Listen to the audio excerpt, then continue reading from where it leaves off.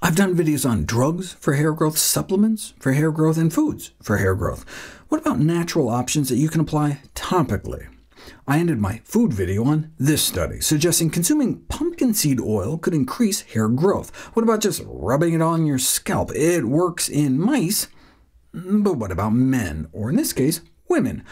Pumpkin seed oil, about a quarter teaspoon rubbed onto the scalp once a day, was tested head-to-head against minoxidil foam, 5% once a day, for 3 months in women with age-related pattern hair loss. Both treatments worked, but the drug worked better, though at about 5 times the cost. A similar experiment, comparing a topical of 0.2% caffeine solution, which is about 5 times stronger than coffee, with 5% minoxidil, found they work similarly well for balding men, though like in the pumpkin seed oil trial, there was no third placebo group to ensure that they all weren't just somehow getting better on their own. For example, due to seasonal influence, with typically greater hair shedding in the fall than the spring. Dripping caffeine on human hair follicles growing in a petri dish enhances hair growth, and indeed, when finally put to the test against placebo, won out for both female and male pattern baldness, with 85% satisfied after unknowingly using the caffeine-containing shampoo for 6 months, compared to only 36% in the placebo shampoo group.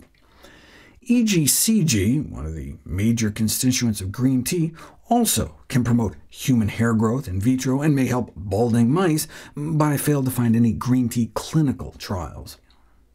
Pyrithione zinc shampoo, typically used for dandruff, beat out placebo for increasing hair density in balding men after 26 weeks, but not enough for the study subjects to notice any difference, working less than half as well as the 5% minoxidil. What about topical herbal treatments used since time immemorial? Ginger offers a good cautionary tale. Ginger has a long history of traditional use in Asia to halt hair loss and heighten hair growth. Do a quick search for ginger shampoo and turn up more than 1,000 entries. But when the National Science Foundation of China finally put it to the test, researchers were surprised it actually suppressed human hair growth.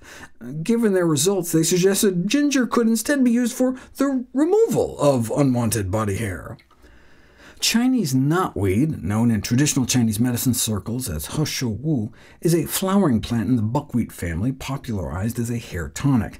Like green tea, there are promising in vitro and rodent studies, but no human clinical trials. Rosemary, however, has been put to the test.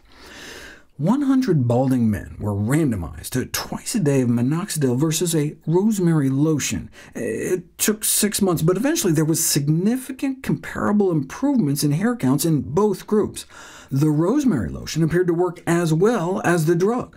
You can make it at home by mixing 10 drops of rosemary essential oil per fluid ounce to your favorite lotion, and then rubbing a quarter teaspoon onto your scalp twice a day. That much rosemary oil would cost about a penny a week.